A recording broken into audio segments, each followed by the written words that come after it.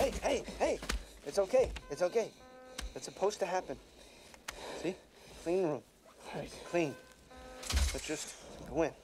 All right? Yeah. That's him. That's Ralph. Hi. Who are you?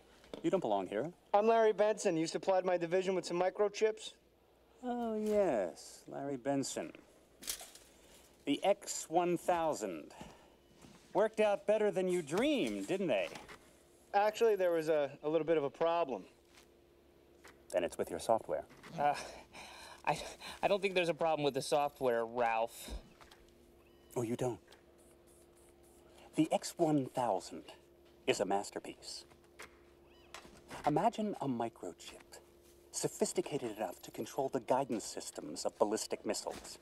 Imagine it can be used to instantly upgrade any system that it's plugged into, like a smart drug for machines. Then, imagine it can learn.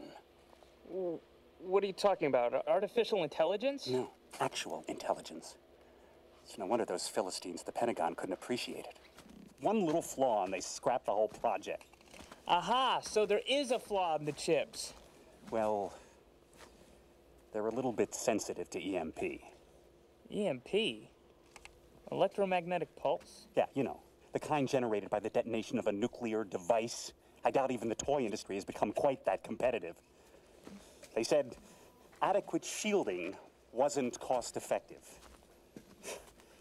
Did the Medicis ever tell Michelangelo, sorry, Mike, but marble's not really cost-effective. Here's a bag of cement. I think not. Gesundheit. Thank you. Look, there really shouldn't be any problem, right? Just because the chips can learn. Am I not being clear? They can learn within the boundaries of their primary programming. Whatever the core programming, the X-1000 enhances it from within. So if you've got a problem, it's in your software. All right, quick impression for you now. Jimmy, catch me.